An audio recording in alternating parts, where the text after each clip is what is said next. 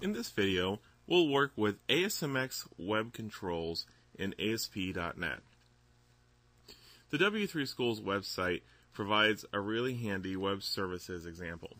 What you see here is the dynamic page that's generated from an ASMX website when published from an ASP.NET project.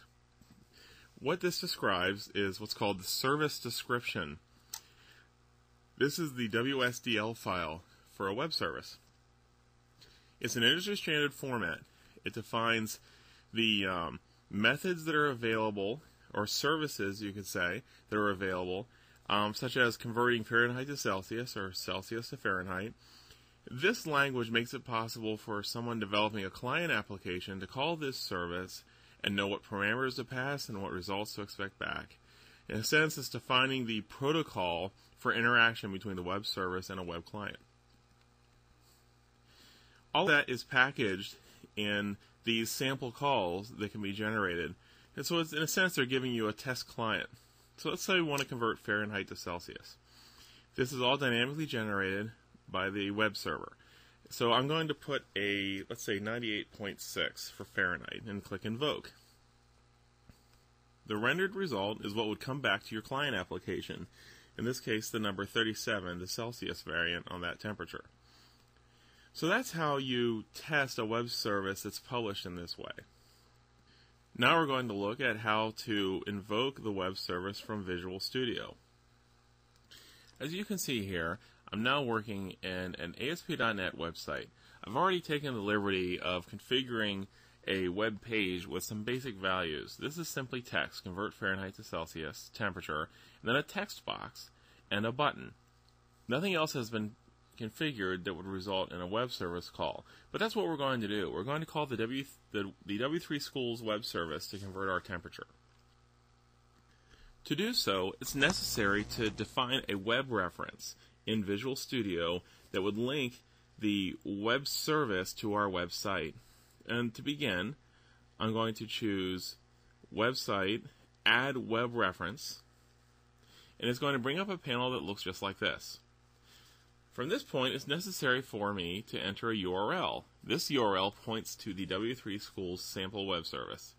Then when I click the Go button, it obtains the WSDL file from the web service, the one that we saw earlier, and it actually uses it to render the same test client that we saw before. Now at the same time, it's suggesting a reference name for the web service. This is the object name that we would work with in code, just as the same way we'd work with any other object, such as a web control text box.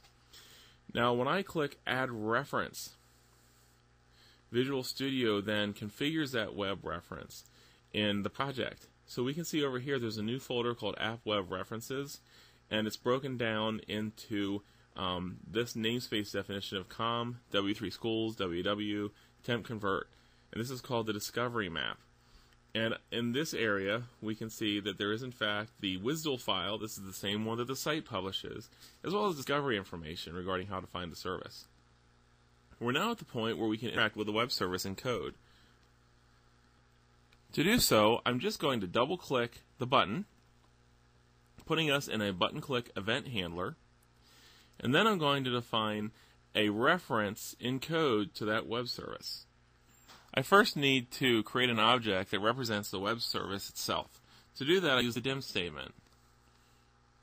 And I'm going to dimension, let's just call it WS W3 Schools. And then I'm going to set it to a new instance of the web service, com.w3schools.www.tempconvert. The new statement is really vital because without it, we just have a placeholder for the web service. We don't have a reference to the web service itself. Our code would never work.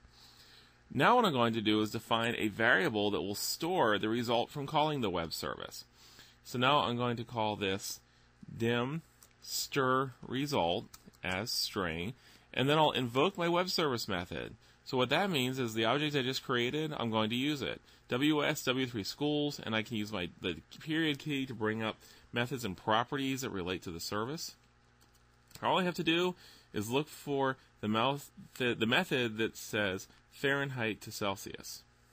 Now, when you see these other methods listed, such as end Celsius to Fahrenheit or begin Celsius to Fahrenheit, those methods are necessary for working with AJAX calls, asynchronous JavaScript and XML.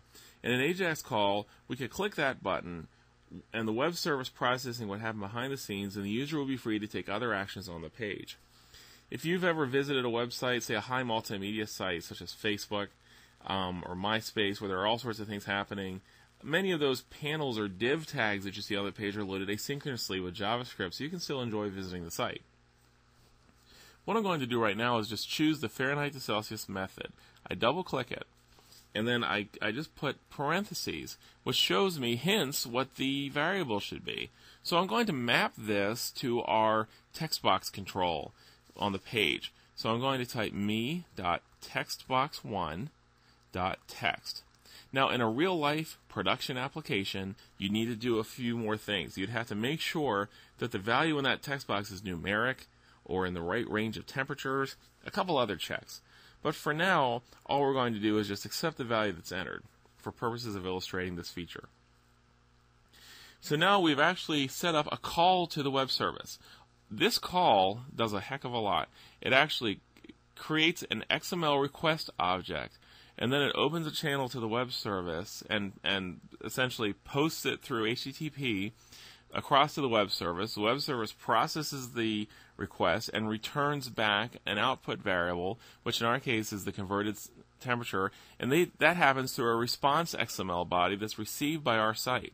We don't have to code any of that directly. We just write one line of code, and all of those steps happen behind the scenes. So now what we're going to do is set the value of our, well, let's see what we have here. We have a text box, but we don't have a place to put anything. So what we'll do now is we'll enhance our page, and we'll put Celsius, and we'll add a label control. Just occurred to me I don't have anywhere to put my output temperature, but now we do. So now what we can say is me.label1.text equals string result. And the next thing we'll do is we'll try this all and see how it goes. So we'll run our page.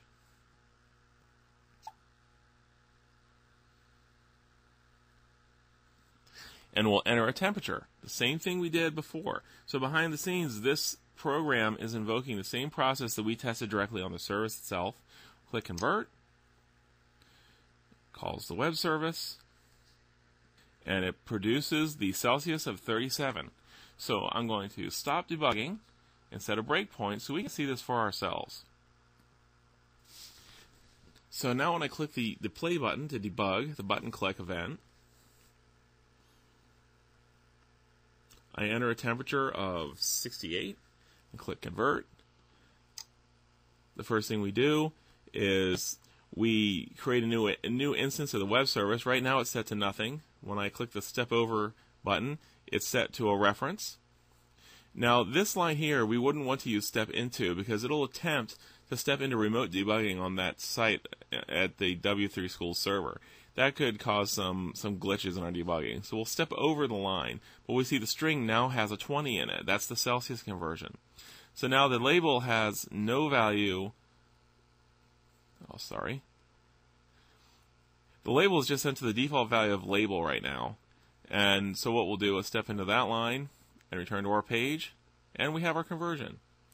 It's that simple to work with web services. I hope you benefited from this video, and have a good day.